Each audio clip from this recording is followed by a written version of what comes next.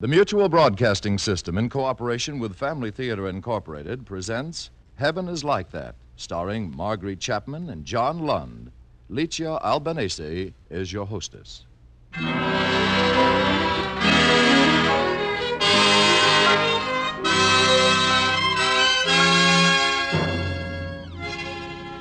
More things are wrought by prayer that this world dreams of.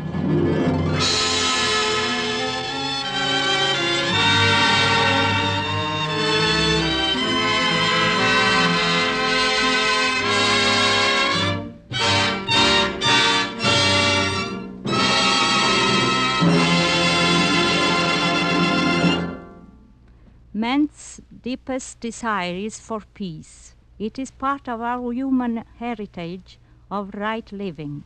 We want peace in our hearts and in our homes. We look for peace with our fellow men and among nations. That is why family prayer is so important in all homes today. Important for ourselves, for our families, for the world. Because when we gather as a family to pray, to ask God for peace in our homes, we are also asking for God's blessing on the world. Family prayer is the way to true peace everywhere. A wonderful way because it's God's way.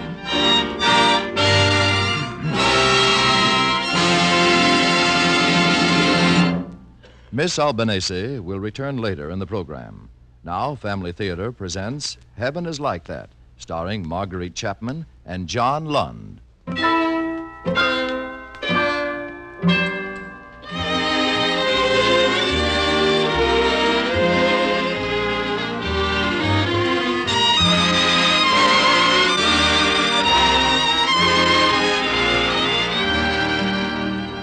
The scene is London. At his flat in the smart West End district, Christopher Lane is giving a party. As they always do, Christopher's guests are enjoying themselves immensely. And as for Christopher himself... Mr. Lane, sir. Yes, Wilson? I beg your pardon, sir, but it's Dr. Rogers. Rogers? Ask him in. I took the liberty, sir, but he says he must speak to you privately. I can't do that. I have guests. He said it was most important, sir. Oh, well. Excuse me, all of you. Rogers, old man? Hello, Chris. I thought you were going to ring me up the morning after I examined you. I've got to talk to you. All right. What's the trouble? Chris, in many ways, the medical profession has made great strides. In others, Yes? we've failed. There are certain diseases we've been unable to conquer. One of them is a very rare blood condition called leukemia. Yes, I've heard of it. Then you undoubtedly heard, too, that at least certain cases are incurable. Oh, yes, I think I knew that. I read... Wait a moment. You're not trying to say that I... That's just what I am trying to say, son. I don't believe it. I'm as well as you are. I would have said so, too, but it so happens that blood tests don't lie. I'm sorry, Chris, believe me. Leukemia. And there's nothing to be done? Naturally, we will try treatment, but... How long? I want the truth. Well, a year at most. Possibly even less. A year, at most. A drink, Dr. Rogers? No, Chris, and you shouldn't either. In your condition, alcohol is most dangerous. It might even hasten... Well, why not? Here, I give you a toast. Chris. Little out of season, but still fitting. Very fitting. Dr. Rogers, I give you a Happy New Year.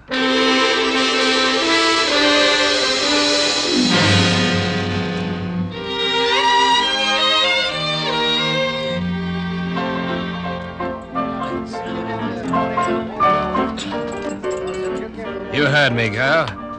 I said another brandy double. I heard you, sir. But begging your pardon, sir, shouldn't you call it quits? After all, you had a good many before you came here. Give over, Amy. Let the gentleman have his drink if he wants it. All right. Here you are, sir. Thank you. God blimey. He downs him just like Eiley does. Yeah, your money. How about a cab, sir? This ain't no part of London for a gentleman, especially a night the likes of this. And you on steady like. How'd you like that? I likes it, Amy. I likes it.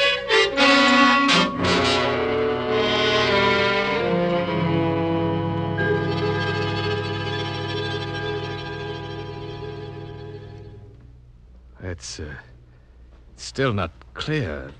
You say you found me on the street? About 2 hours ago. There's no one else to help you, and I just couldn't leave you lying there, so I brought you where I live.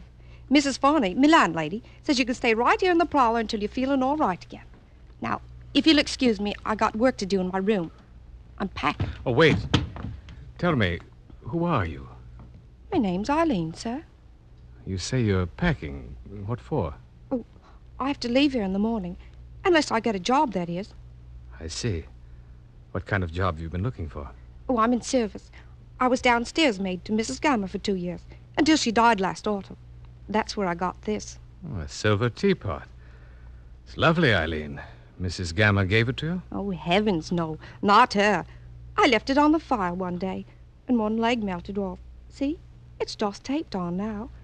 She was frightfully angry, took full payment from my wages.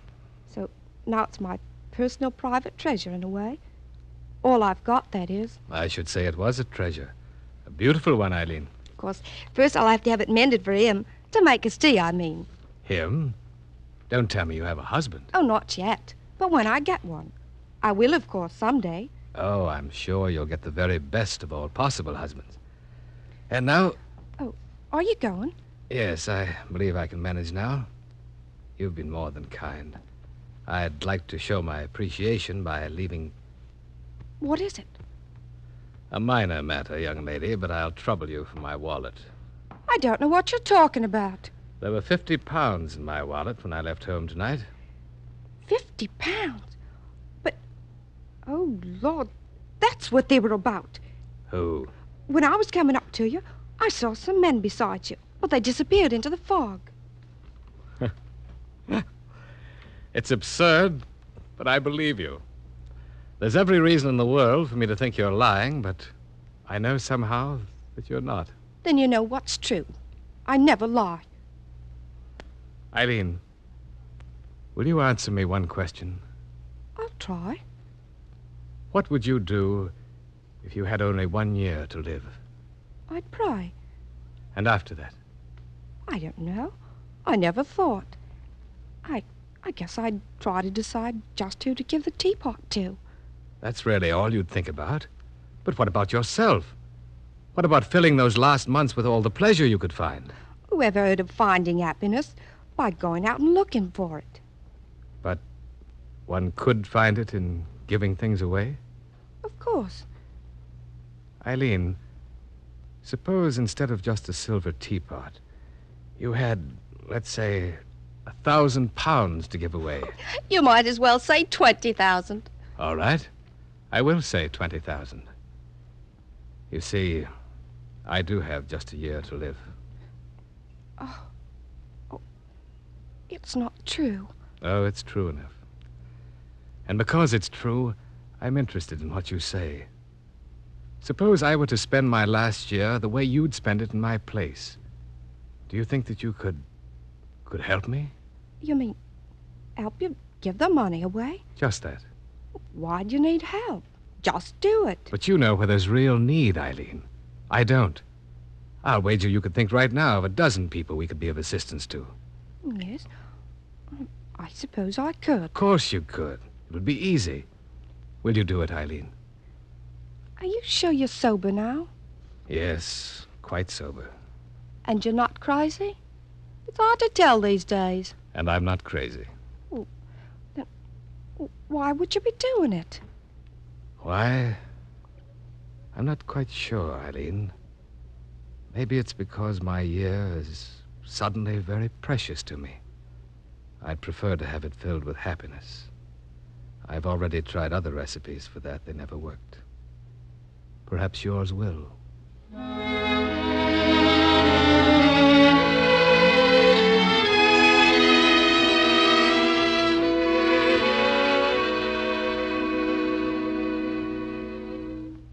Eileen, you did come. Didn't I say I would? I'd begun to think you wouldn't be here. Oh, I'm sorry, my dear. I was delayed at my bank. Well, here's the first installment. Well, take it, Eileen. £1,000? Actually, 1,000 quid. I did me own hands. I suppose you've already figured how to dispose of it. Oh, yes, I have. It's 400 to Mrs. Divers, 300 for Emilio, 400 Never mind for... the details. I'm leaving that to you. Well, I'll bring receipts. It should be done by 4 o'clock. Good. Then I'll meet you at my flat. Oh, I couldn't do that. No? It'd be oddly proper, sir. Well, at your place, then? That's not much better. I see. Well, where can you suggest, considering all the proprieties, I mean? Well, there's always a public park. Hyde Park, for instance, near Marble Arch. All right. Hyde Park near Marble Arch it is, at 4 o'clock. Very good, sir. And look, my name is Christopher. Christopher Lane. Yes, Mr. Lane. Christopher? Yes, Mr. Christopher. You win. Goodbye, Eileen, till 4 o'clock.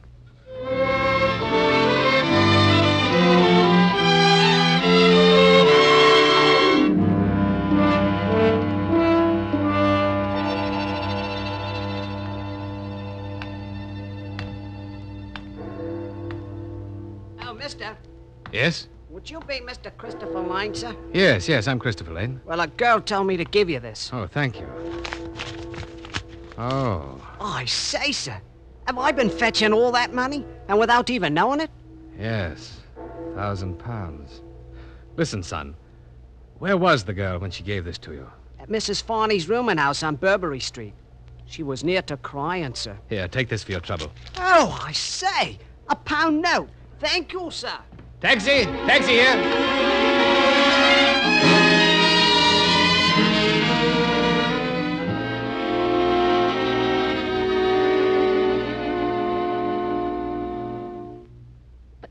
You shouldn't have come, Mr. Christopher. I sent you back the money. Why? That's what I want to know. Eileen, you've been crying. Suppose I have. Girl has a right to cry if she wants to. Almost certainly. But she usually has a reason as well.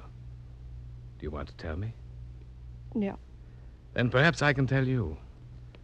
Your friends wouldn't take the money you were so anxious to give them. How did you know? Mr. Christopher, I don't understand it.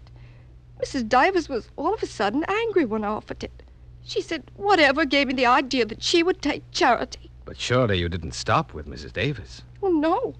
Emilio's father said I must have stolen the money. Eileen, you've just overlooked one thing. The pride of the very poor. It's infinitely stronger than the pride of the very rich. What can we do? People won't take help when it's offered them. Well, perhaps we can masquerade it a little, Eileen. We can make it look like Providence. And there's no one so poor he doesn't still believe in Providence. How do you mean? But suppose you leave that part of it to me. Very well, Mr. Christopher. Look, you couldn't call me just plain Chris. Oh, no, sir. It'd be oddly proper, with my being in service and you a gentleman. Eileen, do you know that you're an anachronism? Oh, I hope not, sir. Is that something one gets over? In your case, I doubt it very much. But you will go through with our bargain now.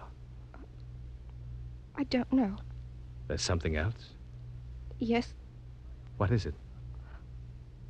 I don't think I could stand it. Stand what? Well, you know how it is when you're around someone you like a good deal. Even just working with them, you sometimes get attached to them. In a respectful sort of way, I mean. And you're afraid you'd get attached to me? I couldn't help it. And then to see you day after day, always knowing in my heart that you were only waiting for... I just couldn't. You mean it's my dying you're afraid of? It's not just the dying, but after. If we knew just what was beyond it, it might be different. But I do know. And because I know, I'm not afraid. You really know? Tell me, what's it like? Like? Eileen, when in all your life were you the happiest? in all my life. I guess it was the summer Mrs. Gamma took a country house. In Devonshire it was. Yes, I know Devonshire. Oh, do you now? Then you must know what I mean. The soft, green rolling hills, and the valleys in between with primroses and daffodils in bloom. And the houses, almost like they were painted against the sky. Well, Eileen, it's very much like that. You mean after? Yes.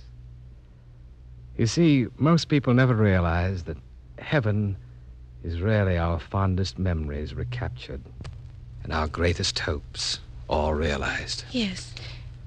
More even than we've dreamed. Heaven is like that for you, too. For me, too, Eileen. So surely that's no place for either of us to be afraid of, is it? Would seem foolish. Of course it would. And now let's get to work. All right. Here's a list of people I made out. Oh, yes. We'll take them one at a time. Now, first, there's Mrs. Davis. Let me see. What would be the best antidote for her overdose of pride?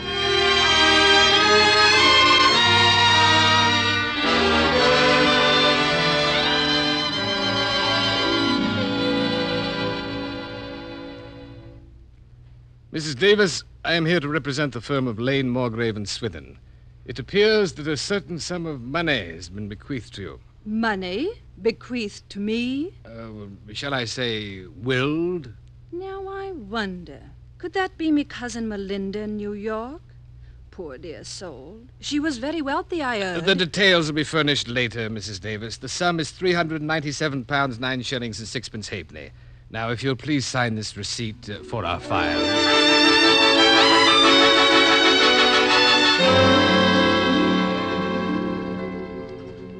But the law firm I represent feels your store is worth £4,000, Mr. Tompkins, and it's only right that a man of your years should retire in comfort.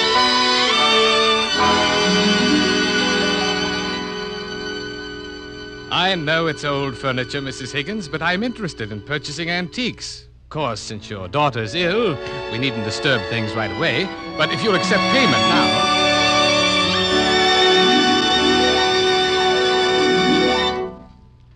What's our total now? Do you have the figure? I was just checking them.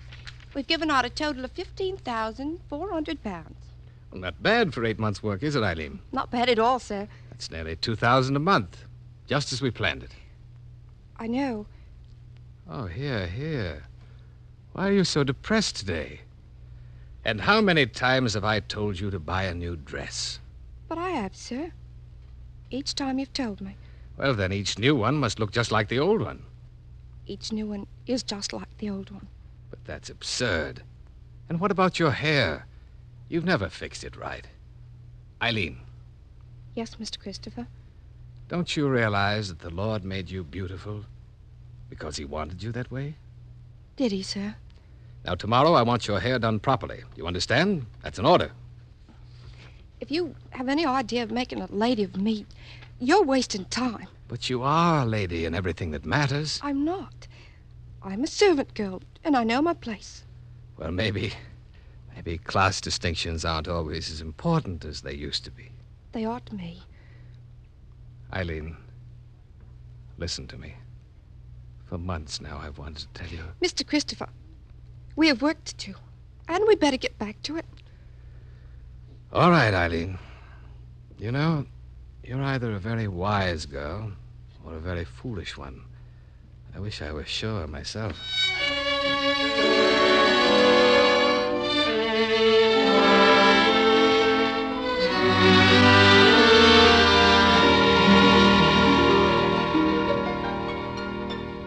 Dr. Rogers will see you now, Mr. Lane. Thank you. Oh, hello, Chris. Dr. Rogers, what do you know of Dr. Anton Marx? Marx, I've met him. He's just come here from Vienna. Yes, and there was a report in the paper this morning that he has a cure for leukemia, an operation. I know about that, Chris. You knew? And I decided not to tell you. Marx has a theory and nothing more. The operation he proposes has never been performed. Of course, any patient submitting to it would be serving science, I suppose, even if only by proving the theory false. But as to his surviving the operation... Yes. What chance would he have? 1 in 500. And in my case, without the operation, how long have I? I can't be positive. You've altered things considerably by the life you're living now. If you'd gone on as you were, you wouldn't be on your feet today. You may have another 6 months, Chris. I see.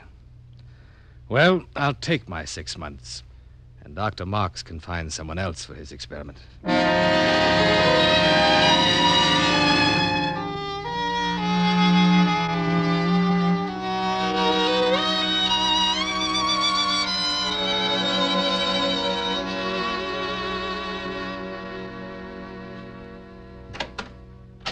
Good evening.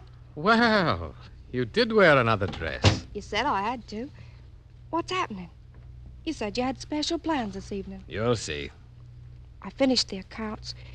It's all spent. Good, good. That means our job is done. I know. Eileen, come here. Well, Look, a dinner party. There are only 2 places. for us. Have you forgotten what night this is? What night? An anniversary, Eileen. It was a year ago tonight that you discovered me on Burberry Street. But there's another reason for tonight. I wanted to give you this. What is it? A deed, Eileen. A deed to a farm in Devonshire. Green rolling hills with flowers in the valleys and just one house that looks painted against the sky. You didn't. Why should I give to everyone else, but not to the one person who taught me the real joy of giving? Mr. Christopher? Eileen, will you go there with me? For whatever time is left. I want to ask you to... I can't. You mustn't ask me. I want you to marry me, Eileen. Who am I to marry you? You're the girl I love. The girl who loves me. And if I do love you, what does it matter? Does that make us any less far apart? Well, that makes no difference, Eileen, least of all now. But it does. It must. You're going to marry me. No, I'm not. I'm going away. Our work is done. Our agreement's ended. So I'll just say goodbye, Mr. Christopher. Eileen, you can't have understood. I love you. Please let me go. And forgive me if I can't stay for the party. But I couldn't. Why'd you have to put it into words? Oh, wait. At least let me send you home in a taxi. No. If I'm going back to my own life, I'd as well start right now. I'll take the underground. Goodbye. Eileen.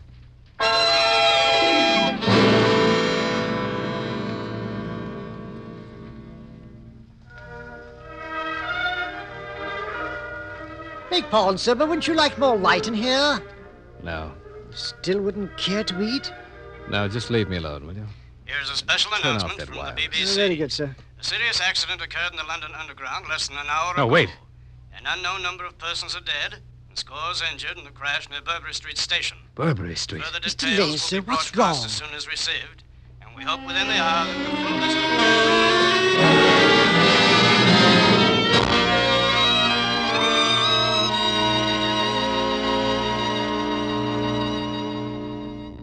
And we've done everything possible, Mr. Lane.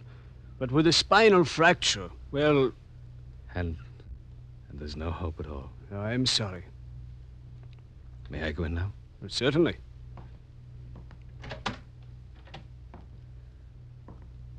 Eileen. Mr. Christopher.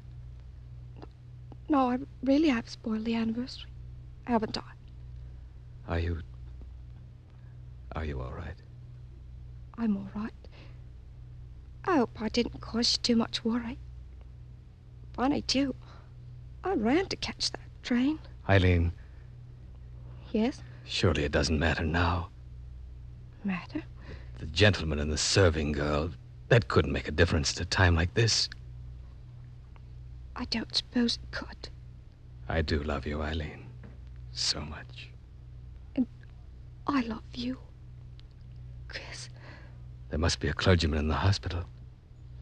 All right. I'd be happy to marry you, Chris.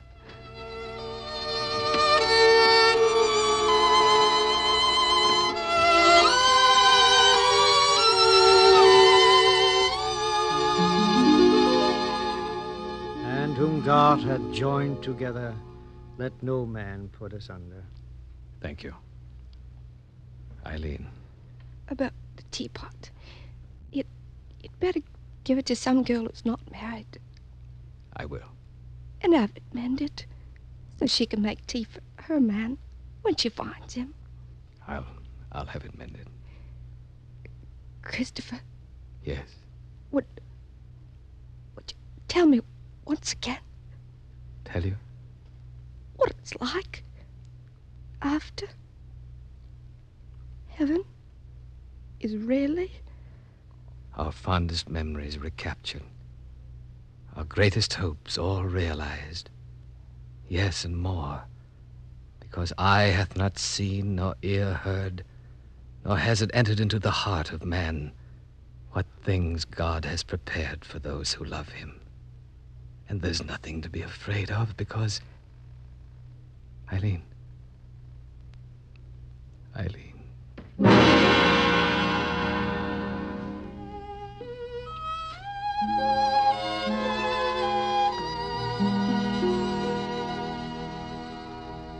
Chris, it's still not too late for you to change your mind. But I'm not going to, Rogers. Don't do it, I beg you. Forget that you ever heard of this operation. But I did hear of it. And I'm glad. All right, I'm ready. Very well. We'll take him into surgery, nurse. Oh, Rogers, there's just one thing. Well? The chances for my coming through this little session, what did you say they were? 1 in 500. I wish it were 1 in 1,000.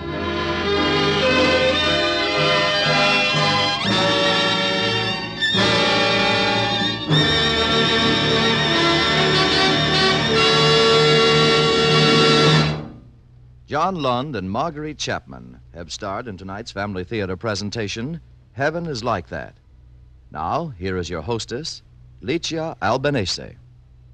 There is a joy here and now in the knowledge that we shall meet those we love hereafter. There is a special joy we as parents have in this knowledge, for we have the happiness of knowing that we are making sincerest efforts to bring up our children to be God-respecting, God-loving citizens for here and hereafter. You'll never know what peace and happiness and understanding can be in your home until you've tried praying together as a family, because a family that prays together stays together. This is Licia Albanese saying goodbye, and God bless you.